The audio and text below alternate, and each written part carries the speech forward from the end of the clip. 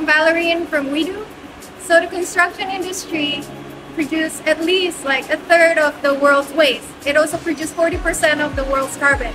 And yet we still need those materials to build roof on top of us. So here we have come up with this very simple solution of using waste for the roof material.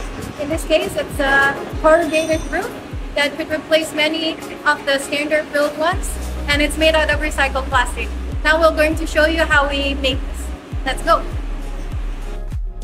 We start by plugging in the electric oven into your electrical source. Go to the control panel, open it, turn on the MCB, close it, and in front you will see a few buttons. The first one is emergency stop.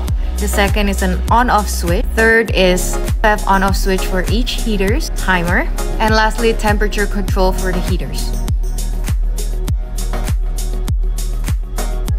Now that the oven is preheating, it's time to prepare our materials.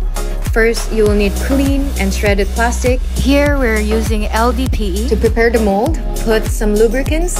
It could be oil, it could be also Windex or WD-40 to allow easier release. Put the shredded plastic on the mold and make sure you pat it down and it's evenly distributed.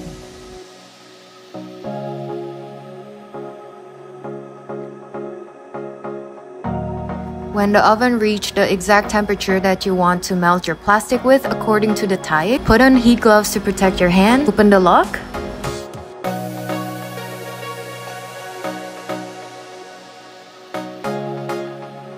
Put the mold in. Turn off the top heater for 10 to 15 minutes.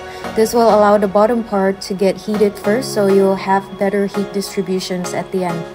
Then close the lock and set the timer. Look through the window pane to see if the plastic is fully melted. Once it's melted, you can take it out.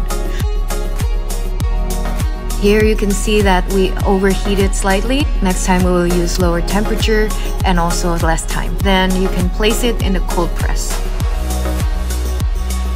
Once you feel that the hydraulic is resisting you, then you can stop and wait. It is important to note that when you are cranking it up, not to overpress it, and don't worry about a few materials that flows out because those are excess. You can technically leave the mold in the cold press for a long time, but for plaster production, we left it there for about an hour. Take it out, wait in normal temperature so we can use the cold press for other projects, and after another hour, we demold. For the best result, make sure you wait for everything to cool down to room temperature before you demold. Make sure you don't release the mold until it's warm or cool to touch with bare hands.